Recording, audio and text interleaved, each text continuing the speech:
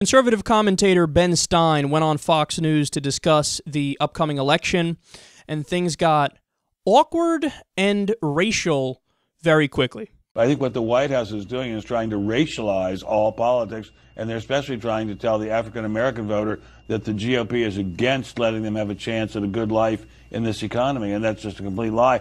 I watch with fascination, with incredible fascination, all the stories about how the Democratic politicians, especially Hillary, are trying to whip up the African-American vote and say, oh, the Republicans have policies against black people in terms of the economy. But there are no such policies. The Republicans want a vigorous economy, the same as everyone else. There's that whole idea that the economy is being used in some way to oppress minorities is just an outrageous lie. Well, and we've seen with Senator Mary Landrieu in a tough battle trying to hold on to her seat down in Louisiana, comments this week talking about how it's not been a good environment for African Americans or for women in the South. So, I mean, that talking point is out there. It's a complete lie. I mean, the Republicans are every bit in favor of, as much in favor of African Americans having a good life. I'd say more in favor than the Democrats. And the idea that the Republicans are in some way making life difficult for black people is just nonsense. Well, it's just absolute nonsense.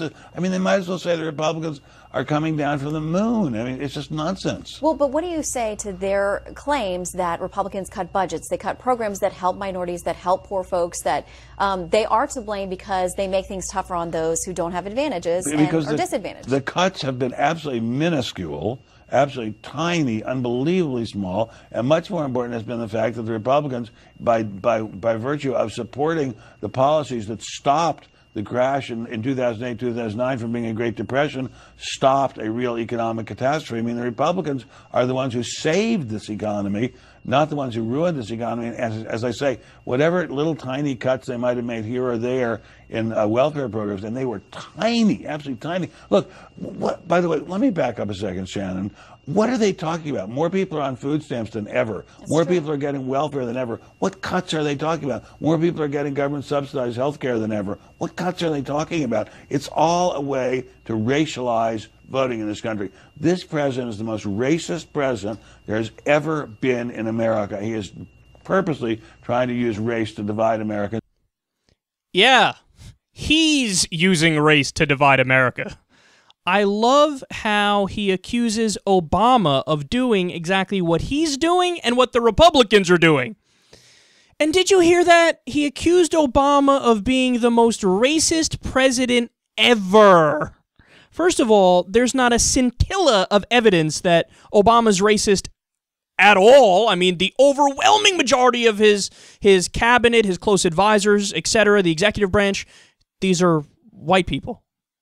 So yeah, he really hates them to the point where they advise him on everything he does ever. But more importantly, to say he's not only that he's racist, which is absurd, but to say he's the most racist president ever. Hello, Warren G. Harding, Woodrow Wilson, McKinley, Calvin Coolidge, Harry Truman. They were all in the KKK.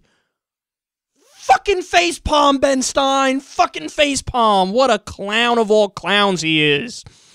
Man, you are stupid. Do you know that, Ben Stein? You're stupid. You're just a child. You have a low IQ.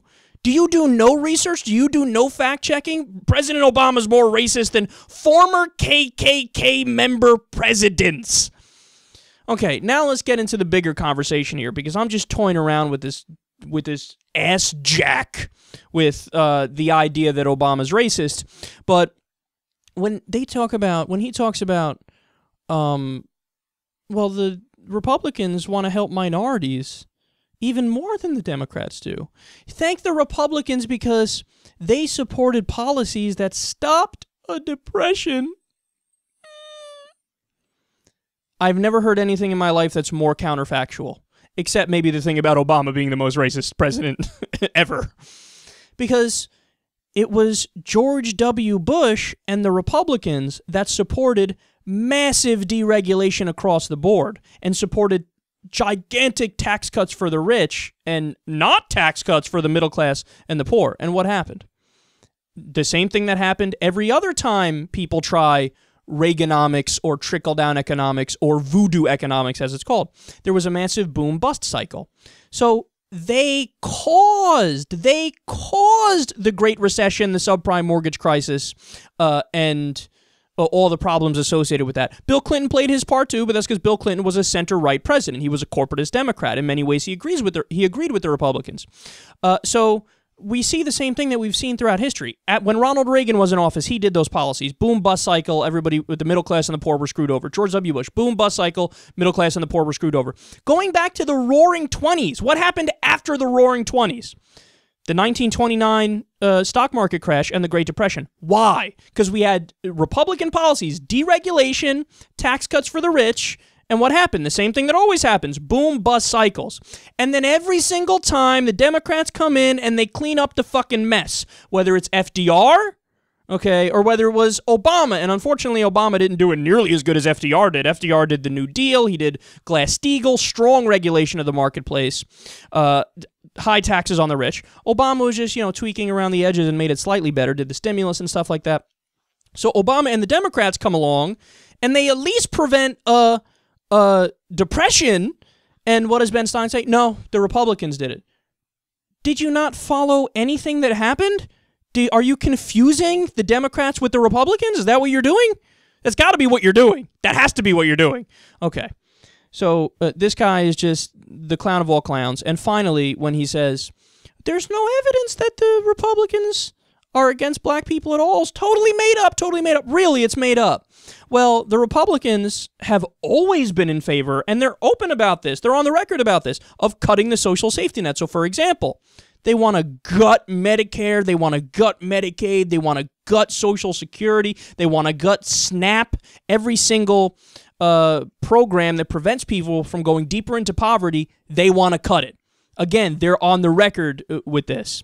And these programs, a lot of these programs definitely help white people. They also help minority communities a lot. But what does he say? Well, no, they want to cut those programs and hurt black people, but it's okay because they don't want to hurt black people.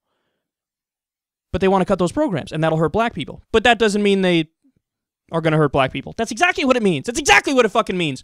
And look, I could drag on and on here, but just one more example. The Republicans, the story broke last week that the Republicans are doing a GOP purge list. And they're trying to kick 1 in 7 black people in the country off the voter rolls. There's zero evidence of any election fraud, but in the guise of we're protecting from election fraud, they want to stop 1 in 7 black people in the country from voting. And you're to tell me that they're not anti-black, that they're not trying to get them to stop from voting, they're not trying to hurt them with their policies. That is exactly what they're doing. These things are facts.